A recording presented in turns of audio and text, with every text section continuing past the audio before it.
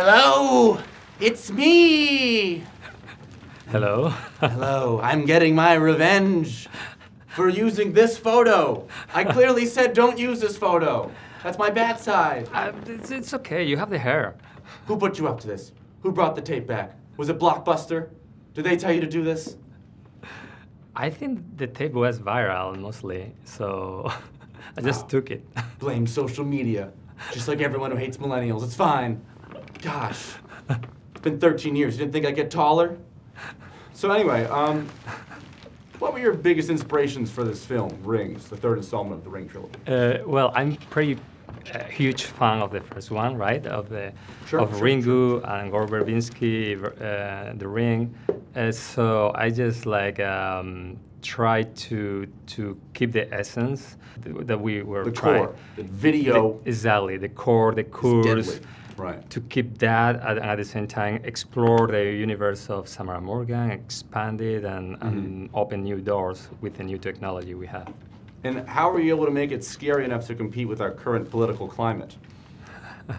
Yeah, that's like, it has been really rough to get to the same level. Right, because it's already really scary. Yeah. The country's already in turmoil, and you had to make it somehow scarier than that with a third installment. We were actually worried that she was maybe not going to be able to make it through customs, but she made it finally. So far, so good.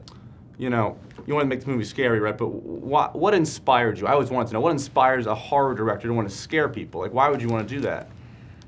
Probably because we all the horror directors, we have nightmares when we were kids and we are still freaking out. So somehow you are like, no, I'm not gonna be the only one scared.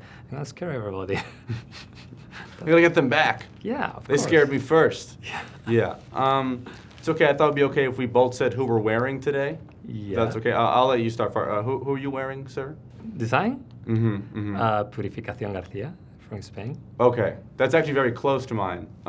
Mine is whoever makes tablecloths, and then this $9 wig that I bought. That's pretty cool. How much money did it cost to make the costume, the actual Samara? Well, actually nothing, because we got it from the original. That was cheap.